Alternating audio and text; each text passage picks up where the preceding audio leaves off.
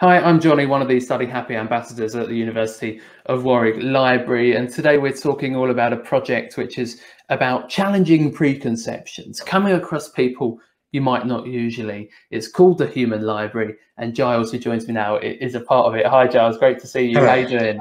I'm doing well, thank you. And it's good to have you on.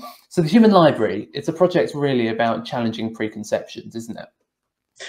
Yes, and so books and readers come together to discuss the prejudice that the books have faced in their lives and their experiences of that. These can be characteristics that are wide-ranging from disability or racial discrimination, really any form of prejudice that they faced. But it's really a platform for encounter where both books and readers can learn from that conversation. The readers learn about the experience of prejudice, but also the book learns as well. And learns about the perhaps the objective perspective, the third party perspective, and that can be very useful too to try and normalize the characteristic as well, to actually realize that despite the prejudice they may have faced in the world, that prejudice is limited to a small minority. In fact, most people generally are very accepting. But it's also a learning experience too, because as you say,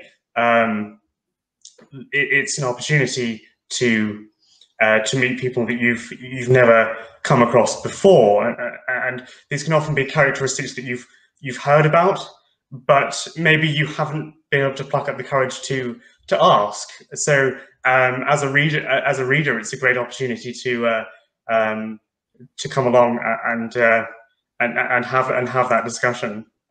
Certainly, as a book, you can have that discussion as well with the other books who are there. And so even as a book, you learn something.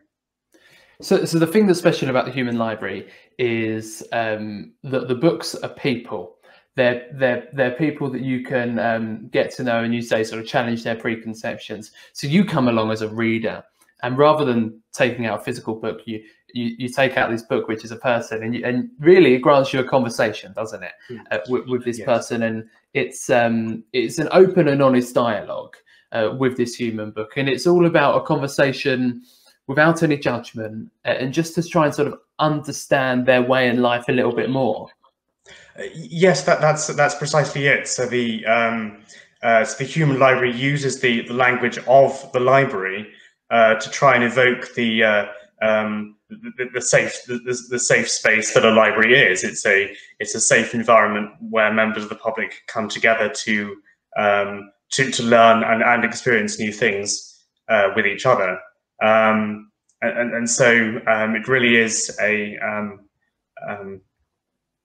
really vital use of language to try and help describe the encounter. So Giles, each book has a sort of short description that before you meet the person, you can say, right, I want to talk to this person today. And you're a book. So Yes. What's your description, and what do you think some of the sort of preconceptions people might have about you are?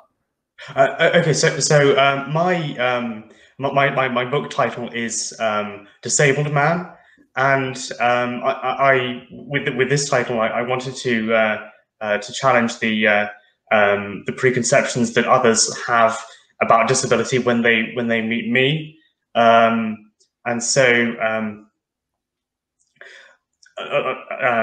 a lot of people, not everybody, but a lot of people who haven't had personal experience of disability, either themselves or family or friends, can have the misapprehension that all people with disabilities use wheelchairs, so they have a visible marker of their disability in that way. But really, that's a preconception driven by the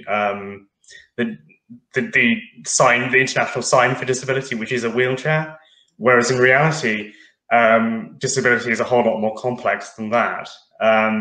It really does run the range of both physical, intellectual, and mental disabilities, as well as medical conditions which are very debilitating, which don't necessarily have an outward visible sign. And so that's really one of the major preconceptions that I wish to challenge, because because it's important to realise that disability is wide ranging, and we mustn't have a preconception that is inaccurate. And indeed, it's also important to remember that whilst you have a disability, that doesn't also mean you can't have a full life. So another preconception I wish to challenge is the idea that disabled people are dependent, or they don't have relationships, they don't have, so that they don't engage in the normal day-to-day activities that the able-bodied population also engage in. Disabled people have the same wants, feelings, and desires as everybody else, both personally and in the workplace. So it's very important to also, for me, to also make it clear that that disabled people do indeed lead very full lives. So someone comes in, they say, right, today I'd like to speak to this book that is a, as you say, disabled man, and then here you are. You know, you're not in a wheelchair. Your disability means that you can't sort of stand for long periods of time. You have difficulty with that, or maybe sort of climbing many sets of stairs or something. That is a different sort of has different sorts of effects on you. And really what this is about is breaking the stereotype. And people may well have just thought of a disabled person as that international sign, someone in a wheelchair. But when they meet you and they have a conversation with you, and that's what it is, they can break any stereotype they may have in their mind. Sure, that's a big part of it. Sort of breaking the unspoken prejudices or misconceptions there, but also there's an opportunity for the reader to raise their own experiences of disability, either personally or themselves or with people they know. And so that means that it is very much more of a conversation. So I as a book also learn from them about the experiences of others, other able-bodied people who have lived with or had experience of others with disabilities. So I gain the advantage of that perspective, but also I think it also allows me to educate and also provide some information for them about disability should they not have previously experienced it themselves. So really, it's that double-sided insight there. Giles, let's talk about truth bombs, because they sound very exciting. And Indeed. When you're a book, a human book, you have the opportunity to maybe hold back a bit of information about yourself until the time where you feel is right, and you can pick up the truth bomb and drop it. And I suppose that makes the conversation a bit more exciting and perhaps a bit more engaging, and also adds to that element of surprise. Yes, certainly it keeps the conversation flowing, because you can imagine if you just stick to a script, as it were, then the conversation can lapse into silence. But certainly holding information back can certainly make the narrative more interesting for both book and reader. And so one of the truth bombs that I deploy, as it were, is that I'm in a happy, committed romantic relationship, and I have a wide circle of friends both in Britain and abroad, and indeed I've travelled very widely as an adult, both to both in Europe and in America and Australasia. So so I think it's truth bombs like that that really help to add colour to the story that I present. That indeed I am living that full life that I want to impart.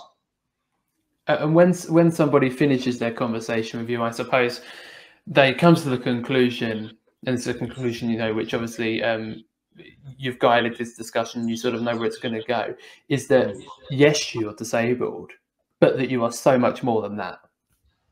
Yes, that's very much the takeaway, as it were, the one piece of information I wish for my readers to leave knowing is that despite disabilities, despite its difficulties and its challenges, and there are many, disability is by no means an easy thing to live with, but it's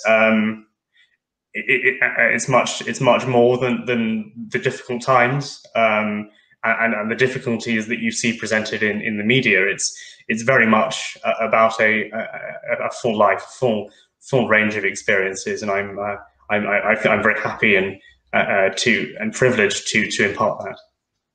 Giles, thanks for sharing that with us today. It's really great to learn more about the Human Library. All right, thank you.